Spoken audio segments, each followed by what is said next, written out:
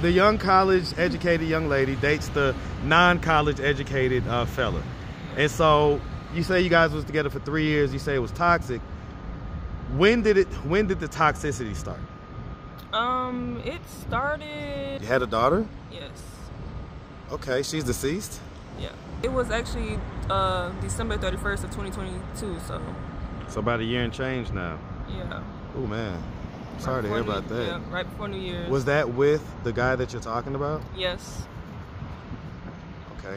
What happened? What's up, YouTube? The B-side is monetized. I really appreciate that. Go check it out right now if you haven't. Those videos are lit. And make sure you check me out on Instagram at Marcus the Interviewer. Now back to the content. What's up, YouTube? Atlanta Street Interviews out here with another one. So we got a young lady with us today. How you doing today, miss? All right. All right, all right. So are you homeless? Yes. Okay, and so how old are you? 22. 22. And so how long have you been homeless? It's been like 9 months. 9 months? So what was that happened 9 months ago that caused you to become homeless? Familial issues. You say family issues? Yes. Okay, what's going on? My aunt, I was staying with my aunt, and things just didn't work out. We didn't see eye to eye on certain things as far as the way I was moving with life, and she asked me to move out. I moved out. What about whatever you had going on did she not like? The way I was going about getting my life back together, because I had previously lived in another city and it was taking me a minute to get a job. Because of my stubbornness at the time, just to be quite honest, I'm not looking to be a victim, I'm just looking to be honest. So she asked me to move out at a point, and you know, for me, I just moved out. Okay, okay. And so did she know that you didn't have anywhere to go when you moved out? She was probably under the impression that I would go back to staying with my dad, but I definitely wasn't going to go and stay with any other family members because of the way they think, how their mind is. So for me, I would rather get it on my own anyways. I'm 22, I've stayed on my own before, I have no issue. So you were saying out of town, do your dad and do your aunt, do they live here in the Atlanta area? They stay in Savannah. In Savannah? Mm-hmm. Oh, man. Hey, man, shout out that Seaport, man. Shout out that Seaport. Okay, so how did you get up here to Atlanta? Greyhound. Oh, wow. Yeah. So you just took the Greyhound bus from Savannah to Atlanta just to be, like, homeless? No, not to be homeless. I'm very optimistic, and I know that I have a calling over my life. I know God has me just because of, you know, my relationship with him before. I was in a toxic relationship, and I was able to build a relationship with God through that. Toxic relationship? Okay. How long ago was that? That was until the end of 2022, so 3 years before that, though. So y'all was in a relationship for 3 years? Yes. So you was like what, like 18? 19. 19? Mm-hmm. Okay, and so was that here or in Savannah? I was here. Here? Yeah. Okay, what was you doing here? Like, what made you come up here at 19? Matter of fact, I was in school. So you're right, 18 though, but I was in school at Georgia State. Wait, Georgia State? Like right up the street, Georgia State? Right up the street, yeah. Okay, hold on. So you was a student? Yep. Okay, and so you say that you ended up in a relationship. Was he also a student as well? He was not. He was not? No. Okay, so the typical kind of the student, the young lady student dates how old was he? He was like how much older is he than you? I was 18, he was 19. Okay, so he's right around the same age. So, you know, the young lady, the young college-educated young lady dates the non-college-educated fella. And so you say you guys was together for 3 years. You say it was toxic. When did the toxicity start? It started probably about like a year, barely even a year into it, actually. And so what was going on? What was toxic about it? It was the fact that, for one, I think I didn't have enough boundaries, so there would be a lot of crossing boundaries. Give me an example of a boundary cross that would occur. Everybody has pet peeves, and you know, it just shows how much someone respects you if they, you know, do those certain pet peeves. So it'll be like, you know, I say, oh, I don't like something, and you know, he's like, he doesn't, you know, he doesn't do it. So if you say like, hey, you know, I don't like when people leave the sock on the TV, and he keeps leaving the sock on the TV. I get it. Okay. Okay. So, do you have any kids? I had a daughter who was deceased. You had a daughter? Yes. Okay, she's deceased? Yeah. Okay. How long ago was it that she passed? That was 2023. Just last year? Fact, it was actually December 31st of 2022, So about a year and change now. Yeah. Oh man. Sorry to hear about that. Yeah, right before New Year's. Was that with the guy that you're talking about? Yes. Okay. What happened? She had a gastrointestinal disorder called MMIHS, megacystis, and her large intestine was too small to pass anything along, so she had a colostomy bag. She had to get TPN into her heart in order for her to have nutrients to survive, and she also had bladder issues, which led to kidney failure. She did not end up living long due to that. How long did she live? She lived for 8 months. Didn't make it to a year. 8 months. Ooh, like I say, really sorry to hear about that. Did that cause any type of turmoil in you guys' relationship? Like, was that some of the cause of any toxicity or anything like that? It was already bad before, but that just caused things to get worse. When it came to her care, he wasn't really active with that. We actually ended up getting into a big argument one night over that, which had some bad effects. Just part of the reason why I just want young girls to know, hey, just focus on yourself. When elders say keep your head in the books, keep your head in the books. Because I actually ended up going to jail. Wait, what? I went to jail. You went to jail? How did that happen? For false accusations, really. As far as what truly happened, he bent the truth. He called the police. He's the one who called the police. But so wait, so you're saying that so y'all was, I guess, having an argument about who's gonna, him not taking care of the kids or whatever, him not taking care of the child.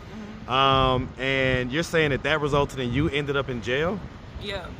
I was asking him to help me take care of her, and he was always very manipulative. And he ended up calling my mother, who had nothing to do with the issue at the time, and we were basically standing in front of each other, and I was asking him why is he calling her, especially because he never was in contact with her before, so that really took me for a loop. But he ended up pushing me, and that struck me, especially when it comes to the care of my daughter. Her condition is she's very fragile. She was classified as being terminally ill, so they said she wasn't going to live long, and it was just a lot of stress for the both of us. But once he pushed me, I just spazzed out, blacked out type deal. Yeah.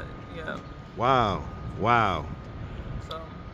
And you say he called your mom. What's what's the deal with your mom? What's you guys' relationship like?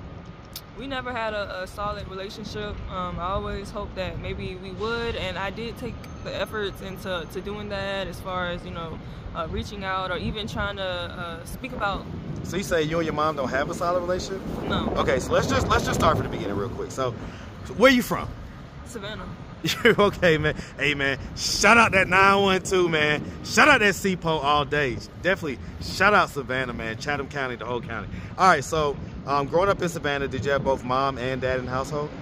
I had a stepdad, and my stepdad worked a lot. So. Okay, so it was mom and stepdad who you grew up with? Yes. Okay, was your biological dad, was he active and present? He wasn't in my life. I think it's partly due to his issues between, him and my mom. Right. So. Okay, so he wasn't really there in your life a whole lot. And so growing up, did you have siblings in the household with you? Yeah, three sisters. 3 sisters? Where are you in the birth order? I'm the oldest. You're the oldest? Mm-hmm. Okay, so the other 3 are still either home or just recently left home type deal? No, they're still in the home. They're still in the home, okay. So, growing up, would you say that you had a fairly normal childhood? Actually, I didn't. We were a bit more sheltered, so we didn't get the luxury of socializing with other kids, so that did stunt me a bit socially at a time. So yeah, but it's nothing as far as abuse really. But my mom was unfair. She has her ways, but it was never like, you know, crazy abuse. She's just unfair. No type of physical abuse, nothing like that. Yeah. I'm gonna go ahead and ask, any type of like sexual abuse or anything ever happened to you? No. Okay, so nothing like that. So growing up, I mean, it sounds like you're just kind of a, you know, normal kid, maybe just a little socially awkward, right? Mm-hmm. But it sounds like you made good grades and things like that. I did. Yeah. Honor roll. High honor roll, right? So, yeah. And that was, I'm imagining you went to high school, obviously graduated, and made good enough grades to go to Georgia State. Yeah. So it sounds like you had a, you know, decent enough childhood. And so it sounds like you got to Georgia State. How far into you being in college did you meet this guy? Was it like first semester? Was it like first week? Yeah. Like first day? Like it was first semester. And I believe it was like in October. So the weather was still kind of warm a little bit, and you know, it's October, it's your first year here, and you meet this guy, and so, you know, how was everything at first? It actually was okay, and it seemed that he was more interested in me than I was him at first, which is crazy. It's the love bombing stage. That's exactly what it was, because about a few months down the line, things kind of switched up, but we were with each other a lot. So y'all would spend a lot of time with each other? Yeah. What, did you stay in school, or did you eventually drop out? Well, COVID ended up happening, and I withdrew from school. So. Okay, so why? Because they still had online classes and things like that. I withdrew for school for my own personal reasons. Nothing to do with him, but like I said earlier, when you're sheltered and you get a bit of freedom, you know, that's when you really start to get to learn yourself. Like, that's the sense of liberation. Did you wild out or whatever? I didn't wild out per se, like definitely not wild out, but I definitely was able to discover a lot more things about myself. Like what?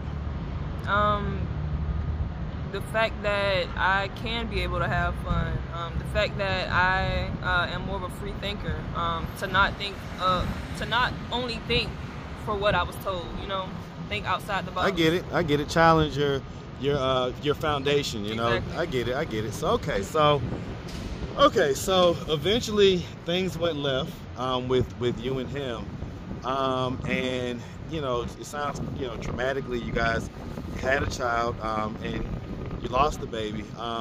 You say that he called your mom, and that sounded like it was kind of triggering for you. Why was that? Because my mom, like I said, we don't have a good relationship. We're not close at all. I'm not really close with any of my family members. But also, like, during the time that I was pregnant, me and my mom weren't speaking, so it kind of set things back even more. Why not? Why wasn't y'all speaking?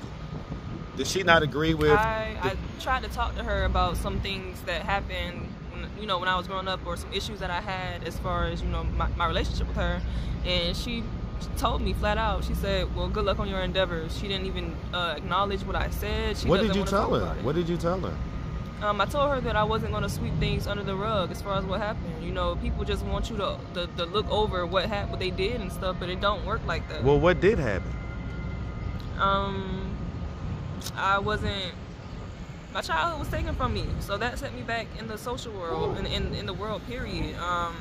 There was a lot of unfairness. I was treated differently than my siblings. I always was treated differently.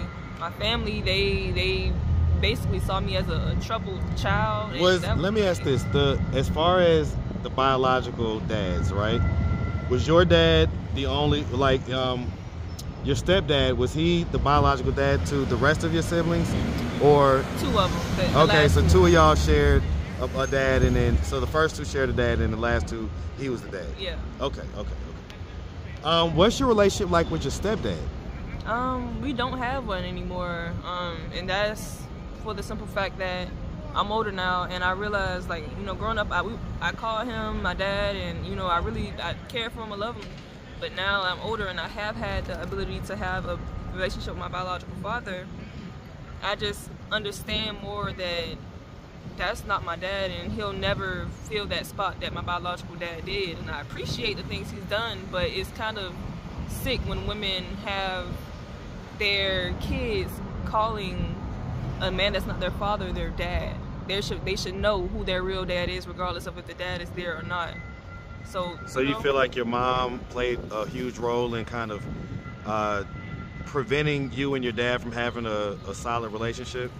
Yes. And kind of perversing it by having you call the stepdad dad? She didn't have me call him that. That's eventually what ended up happening because he was with my stepdad and my mom were together for so long. Right. Are they still together? Divorced. Divorced. Okay. So what's your relationship like with your mom now?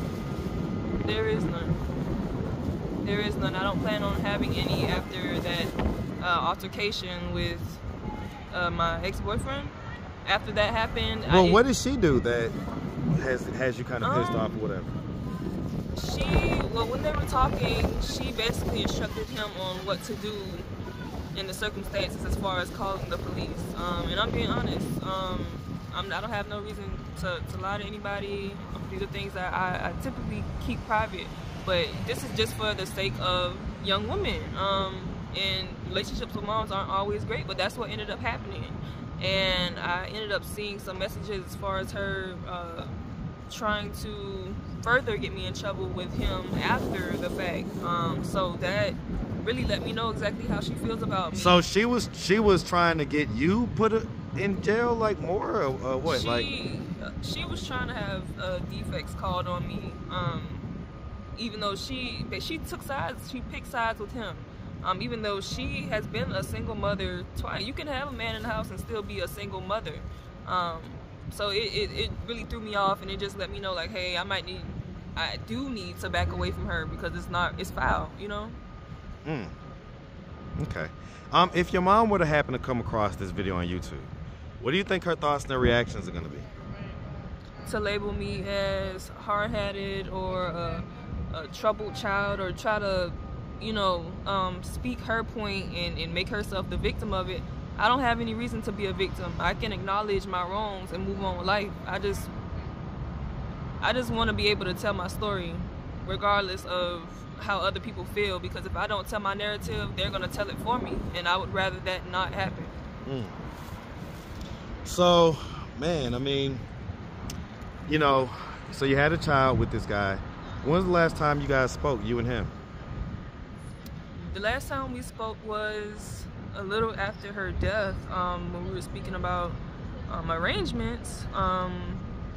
But before that, we were broken up. Right after the situation happened, we were broken up. But he had still continued to text me things. Sometimes they do it. Oh, I love you, and we'll do all that type of stuff. To no response, because it's foul. I don't play like that. So did you guys get to have like a service for the baby and everything else? She ended up getting cremated. Cremated? Okay. Did your family participate in that at all? My mom, you know what? And this is something that kind of really been, it's been irking me, to be honest, because when my daughter died, I didn't expect for her to die. It was so sudden, because she had just gotten out of the hospital. And we ended up going to Memorial, because she was having issues. I just noticed she was a lot more like sleepy. That's not really her. So we took her to Memorial, and she ended up dying at the hospital. By the time we got there, she was still, like, right before we got there, still moving.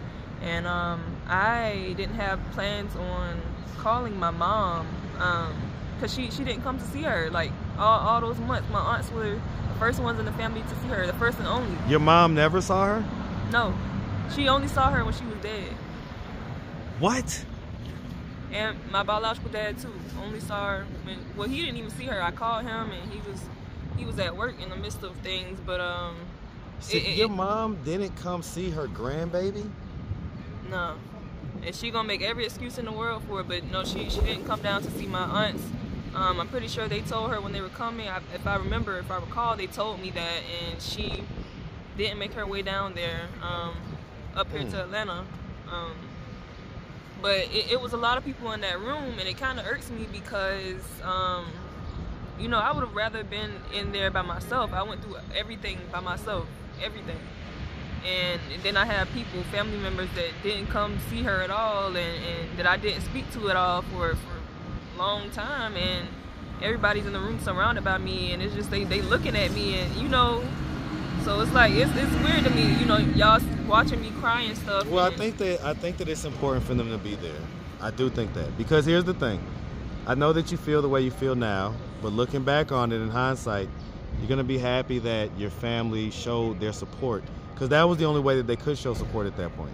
Now, of course, I don't know if they were, you know, consoling you and kind of doing that type of stuff, right? And so, you know, obviously that would be what they should be doing as well. But I think it's important for people to show up in important moments. I think that in life, you only have but so many of those moments. You do. It's just, however, that's it's I get it. I get how you feel like it's phony because they wasn't there. So it's like you wasn't here, so don't try to be here now. But honestly, they should have been there, and it was the right thing for them to be there. And you'll look back, and I think you'll agree with me 20 years down the line. Well, not when I don't have plans to reconcile with any of them. I know. So let's talk about that real quick, right? And I get it. I get how you feel, okay? And you have every right to feel the way you feel. So I'm saying that your feelings are valid. But we don't get to pick our family, right? And it's always the best option to see what we can do to reconcile things, because life is short and nobody's meant to live out here on their own by themselves. That's a defense mechanism.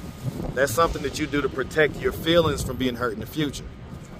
But you got to be willing to drop that wall down sometimes and allow yourself to be a little bit vulnerable, because you don't get to redo this life. You don't get to reset, okay? And things may not be ideal, but you have to find a way to try to, the people who were put in your life as family, listen, trust me, okay? I know it can be a little bit like, I don't think I ever want to deal with this person again, but the truth is that, you want to try your best. You want to walk away from the situation knowing you did everything you could to make it work. Okay? Trust me when I tell you. You don't want people to die and stuff like that, and you never made it right. See, that's the thing. See, when you try to extend the olive branch to people and they don't take lightly to that or aren't receptive at all, that's the issue. So I've tried with my mom numerous times. I'm done trying, especially with what she last did. That didn't sit right with me, and people have to know. What if I asked her, like, hey, why did you try to get her into further trouble with that situation? What would she tell me? Because she was under the impression that I was bad-mouthing her as a mom because I moved out with my dad when I was 17 because of our issues. I had gotten my first job, and she didn't congratulate me or anything. Didn't take me to work, barely took me to work. I had to catch the bus myself. I couldn't work past a certain time. I wasn't really going to get paid. And then, mind you, I'm in school still. I'm not getting any hours. I'm not getting any money, but she took my card and would ask me for my card to go do things with her own purpose for the card. Right. It just doesn't make sense, how old was she when she had you? 19. Okay. So she was fairly young. So she was fairly young mom, which means right now she's actually a year older than me. Yeah. So me and your mom are pretty much the same age, okay? So I get it. Growing up, she probably wasn't, like I've got a 14-year-old. I can't imagine if my parenthood journey started 8 years ago. 8 years prior, before it did, I was already a young dad when I did it, young enough anyway. But still, being 20-something is different than being in your late teens, Mm-hmm. So I mean, can you give a little bit of, credence to the idea that maybe she could get just a little bit of slack for the fact that she was, still kind of young when she had you, and, may not have been as mature, maybe still isn't as mature, right? Yeah. So no, yeah, I found peace within myself, and I definitely give her leeway, and I actually am grateful to have, had her. I love her in the eyes of God. However, just because you love someone doesn't mean you necessarily like them. And it's just because I've seen how she is as a person, and I don't agree with that. Well, I get it. So I'm not sitting here saying that that's not the case. I get it. Sometimes people are just really toxic, and they do really bad things, and they don't deserve your energy. So I agree that that could possibly be the case. But I will say this. Mom, if you're watching, your daughter's out here, and you just said you love her, right? I do, but that doesn't mean that I'm just asking. with her. I get it. You said you love her. Yeah. Mom, let me ask you, do you think your mom loves you?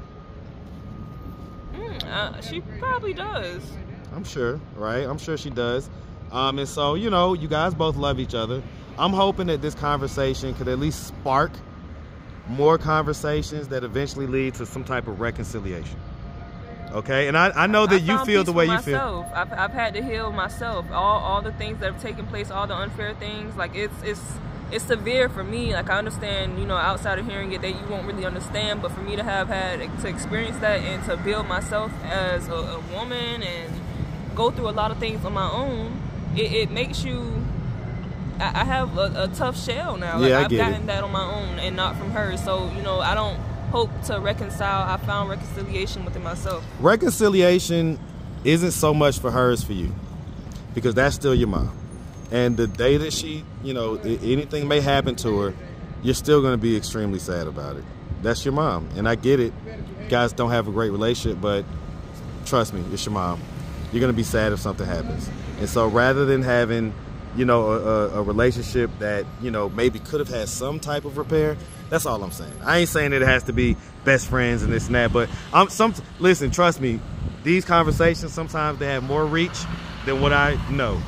Okay, and so hopefully, and I also know that when people see their family member talking about this stuff in public, on a public forum, they kind of have to address it from a little bit more of an objective standpoint. They can't be, oh, this is what it is, and it's just me and you, and so they could be however they want to be. Like, they kind of have to be a little more fair, because they know other people are going to inject their opinions into it as well. Okay, and so hopefully that's the result, right? But, well, listen, we really appreciate you. I'm, like I say, definitely sorry to hear about it. You know, sorry to hear about your child and everything else. We really appreciate you telling us your story. If anybody out there wanted to reach out, help, or donate, do you have a way they could do that? Do you have social media, Cash App, anything like that? I was on social medias, but I had to delete it for my own peace. I have Cash App, however. My Cash App is Jakaila, Jakaila 37. And you can also subscribe to my YouTube channel, Jakaila Maxwell. You got a YouTube channel? Yeah, I do. What you mean? It's no videos. What you mean no videos? Not yet. See, y'all be having all the content. Y'all just let me get it. Y'all just let me get it and scoop it all up. Yeah. You out here all the time, and you got so much content that you get just blogging your life or doing whatever, and y'all let me get it. You better start posting. It's coming along, yeah. It's coming See, along. people want things to be perfect. You gotta learn to just post it, and then you'll evolve it as you go. Okay? All right. So listen, like I say, really appreciate you. And definitely wish you nothing but the best out here. Okay? Okay. All right. You make sure you have a good one, sweetie. You too. All right.